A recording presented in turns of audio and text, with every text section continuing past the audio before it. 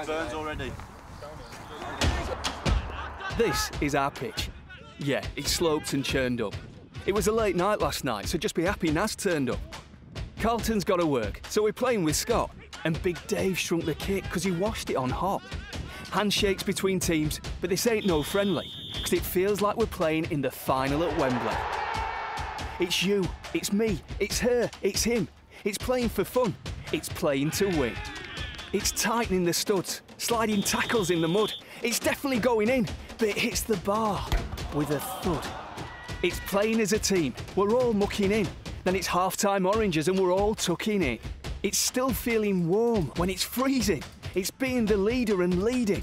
It's being 4-0 down, but not out. We're still believing.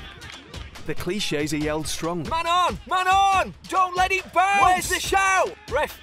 How long? A cross into the box, a handball scandal, penalty, saved, a goal-mouth scramble.